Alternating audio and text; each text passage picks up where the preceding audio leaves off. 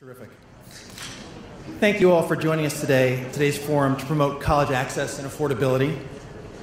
I especially want to thank and recognize Senator Chris Coons for his leadership and persistence in reintroducing the American Dream Accounts Act in Congress, along with Senator Marco Rubio.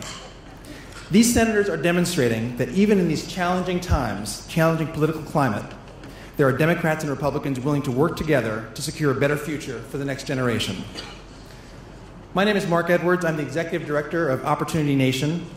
We are a national, bipartisan coalition of 250 national organizations, businesses, educational institutions, civic organizations that have come together to work on expanding economic opportunity and mobility in this country. Collectively, our partners work with, support, and nurture 100 million Americans in every corner of the country. United Way Worldwide, America's Promise Alliance, Jobs for the Future, Year Up, and CFED are among our partners in this work, along with businesses and higher education councils around the country. As many of you know, a child born today, a low-income child in Canada and many European countries, stands a better chance of improving his or her economic condition than they do a similar child born here in the U.S. We've spoken with young people around this country who tell us that in the zip codes where they're born, there are more smoke shops than grocery stores.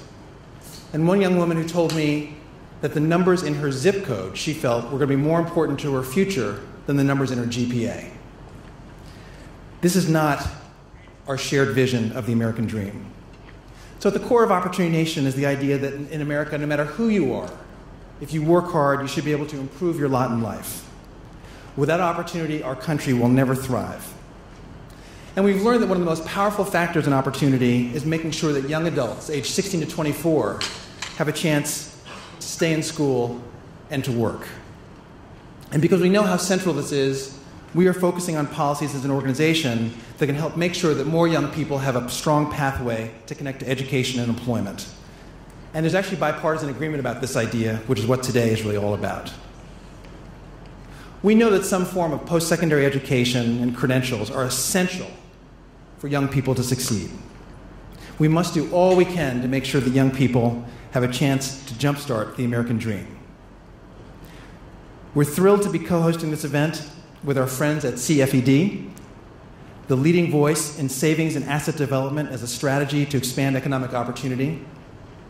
The CFED team has invested significantly in the Opportunity Nation campaign, serving on our steering committee and helping inform our policy recommendations.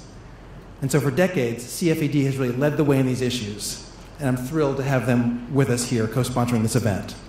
To speak more about their work and the specific policy ideas that are here today, I'd like to introduce the leader of this great partner organization, the president of CFED, Andrea Levere.